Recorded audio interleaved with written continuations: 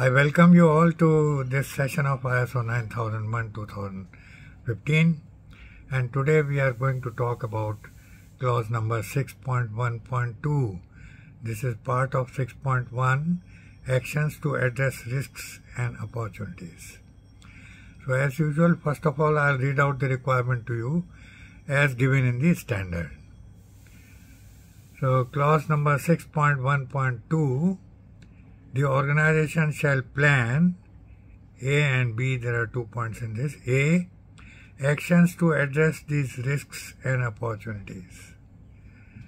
So we have to plan these. B, how to, number 1 and 2.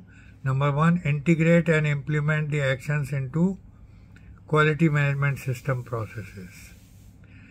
And number 2 is evaluate the effectiveness of these actions.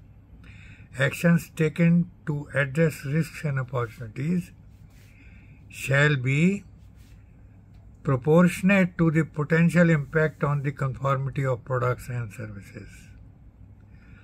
And there are 2 notes under this. Note 1 says, options to address risks can include avoiding risks, taking risk in order to pursue an opportunity, eliminating the risk source, changing the likelihood or consequences, sharing the risks, or retaining risks by informed decision. And note number 2 is, opportunities can lead to adoption of new practices, launching new products, opening new markets, addressing new customers, building partnerships, using new technology, and other desirable and viable possibilities to address the organization's or its customers' needs. So this is all in this particular requirement, and now we shall discuss it in more detail in English. So as the title says, this clause pertains to actions to address risks and opportunities. So the organization has to plan these actions, how we are going to address the risks and opportunities. So planning has to be done, it has to be documented. So whatever planning we do, we must document it, review it, get it approved by the competent authority. And B says how to integrate and implement actions into quality management system. Now whatever we have planned, we are supposed to carry out those things, integrate those ideas or those actions into our quality management system processes so that those things can be carried out. So whatever we have planned to address the risks and opportunities, we have to first identify those things and then integrate and implement the actions into the quality management system. That means our processes, our work instructions, our methods of packaging, our methods of inspection, supervision, and dispatch, and whatever it involves. There are various operations involved, so the quality management system takes care of all the processes. And then number 2 says we have to evaluate the effectiveness of these actions.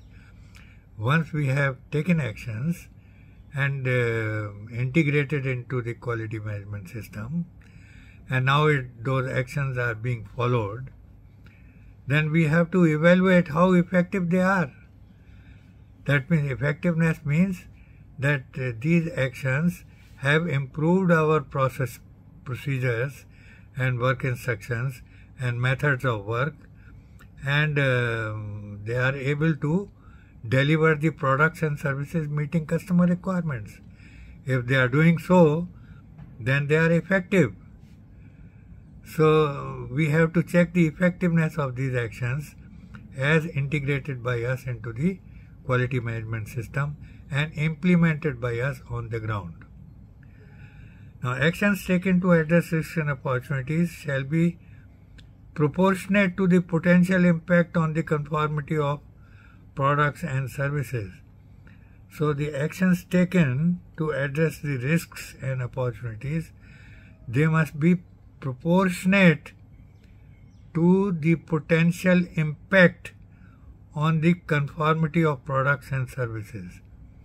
Say whatever is the impact of these decisions on the conformity of products and services, the products and services have to conform to the customer requirements, to our requirements, to the legal requirements, to whatever requirement it is supposed to meet.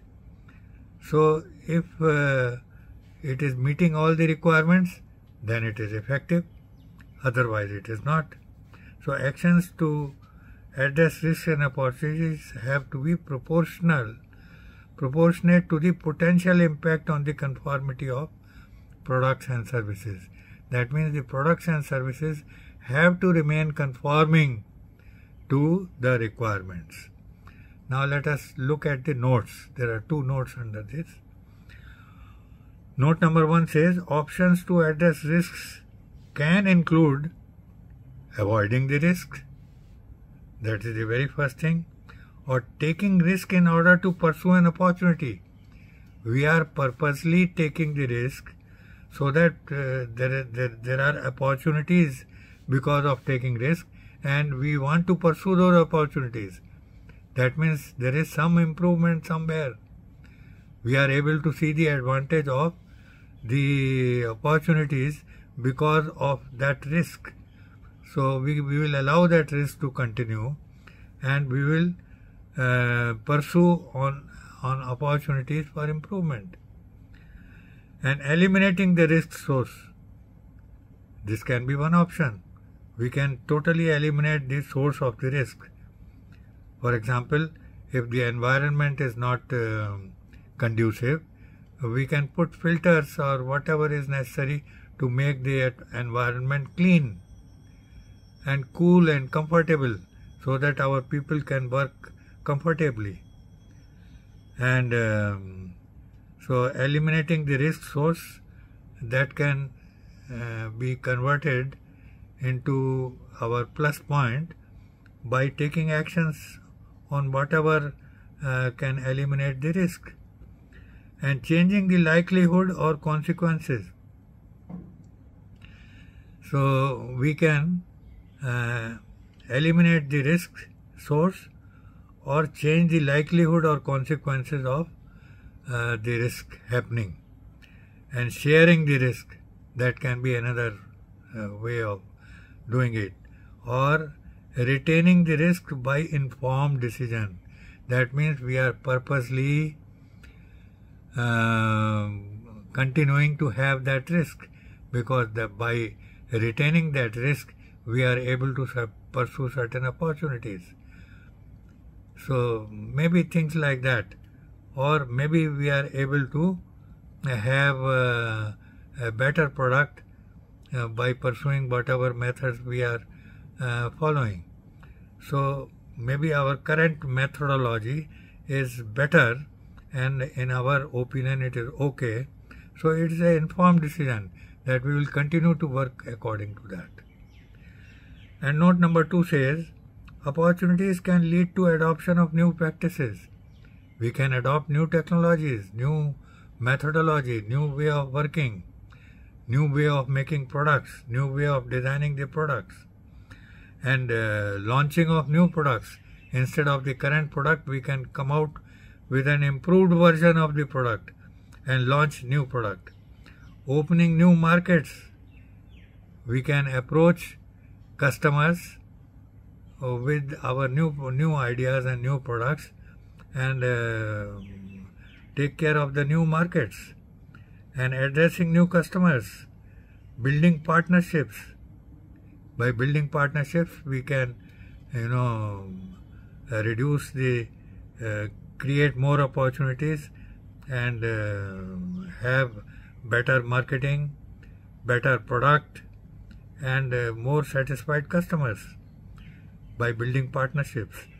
Using new technology, so wherever necessary we can adopt new technology, and new technology will give us better results. better products, better customer satisfaction, and other desirable, viable possibilities to address the organization or its customers' needs. And whatever we can do to improve the desirable and viable possibilities and adopt them to address the organization or its customers, to address the customers' needs and the organization's requirement.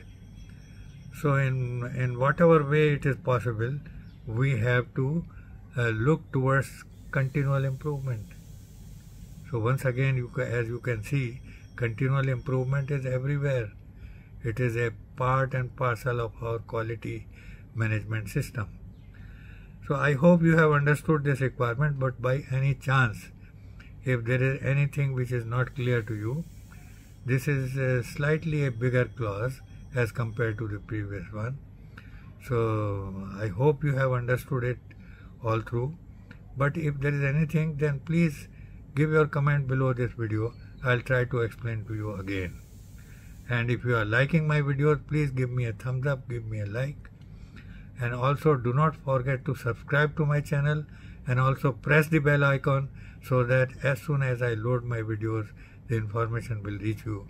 You will be able to see my videos without any delay. So thank you very much for watching my videos. Bye bye and see you again on next Sunday. Bye.